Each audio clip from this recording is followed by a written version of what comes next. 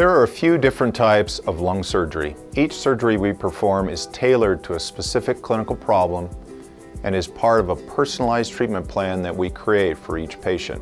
At UCHealth, about 75 to 80% of all lung resections are done in a minimally invasive fashion, either using video-assisted thoracoscopic surgery, termed VATS, or with the use of a surgical robot. For a minimally invasive resection, your recovery time would range from 1 to 4 days in the hospital.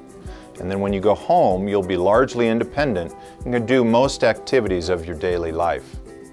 In 3 to 4 weeks, most people are back to 100%. Most cases of early-stage lung cancer are treated with segmentectomy or lobectomy, where surgeons completely remove the cancerous tumor and a margin of healthy surrounding tissue.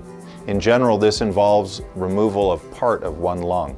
This procedure needs to be tailored to the patient's unique case to optimize the surgical outcome. For more serious cases where the tumor is large or involves central structures, the surgeon may propose removal of the entire lung, or pneumonectomy. Again, complete removal of the tumor is fundamental to any cancer surgery.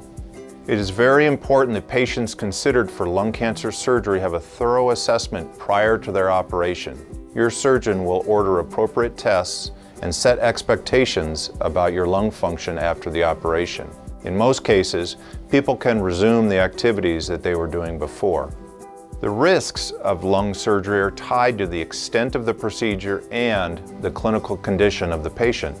In general, the risks are very low and would be explained in detail by your surgeon prior to the operation.